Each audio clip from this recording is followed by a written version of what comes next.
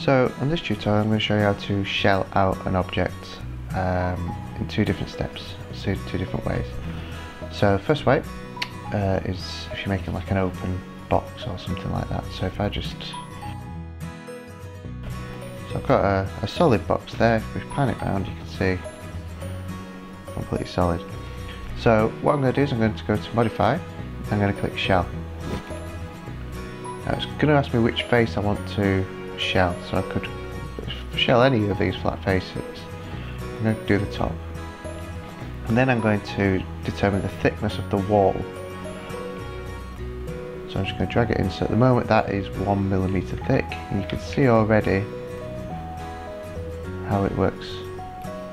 Obviously you can increase that. Now if you think about if you were making anything on 3D printer, really the thickness of the wall really maximum would be about 2mm if you think about kind of products that you were making for small electricals. And if you were to pull apart a remote control, a mobile phone, a stereo, anything like that, you'd find that the thickness of the wall would be about between 1 and 2mm thick at maximum.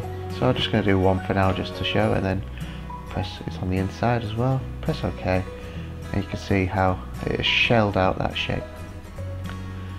Okay, now it might be that you've already drawn your shape and you want to make it hollow on the inside, but you want to be able to still see the top surface. So what I'm going to do is I'm going to go back time to that. Right, so let's show you how to do that. This is a bit more of a complex way of doing it.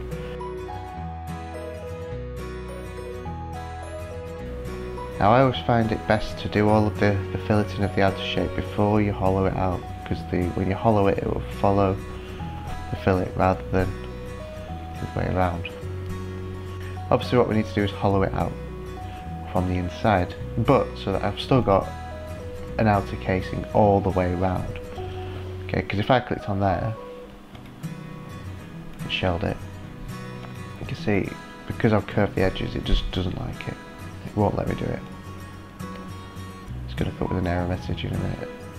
Okay, so what I need to do is I basically need to split my design into two parts. You'll see at the moment it's all one body, body 9 there that I've got. It's all one body. I need to split it into two separate bodies. And the way to do that is to first determine where I want to split it by creating an offset plane. Okay, so a quick reminder on what the planes are. I just hide that. These were your planes, the things we used to start our sketches on. So we're going to make a new one. So I'll go to construct an offset plane. So at the moment it's there, obviously I want it in the middle. So let's just move that around. So you can see if I drag that orange bit down now, it's pretty much in the middle there. Now you can have it there, it doesn't matter. But for this purpose I'm going to put it there in the middle. Okay, press OK. So now when I pan around you can see that there, where the orange box is, that's where it's going to split it eventually. Now, I'm going to go to modify, and I want to split the body. You want to see that? There we go. So it's asking me which body I want to split. So I'll go over to my bodies tabs over here, and it's body 9 that I want to split. Then it's going to ask me what splitting tool I want to use. So if I click select, now I'm going to select on that construction plane that I've just drawn. And it puts a big red circle to show where it is going to split for you. Press OK.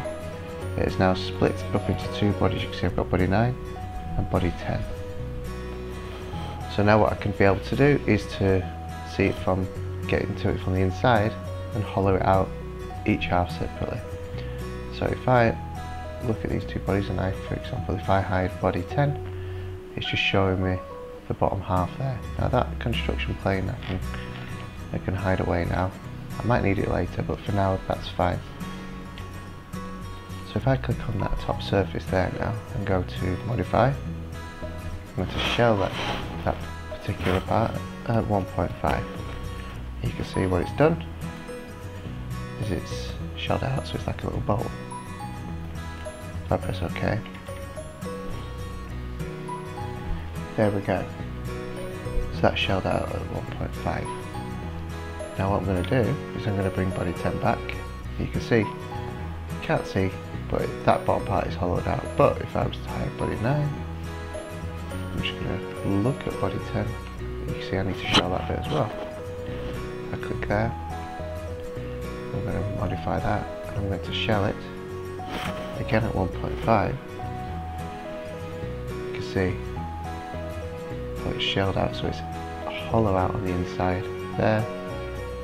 Body 9 is also hollow, like that.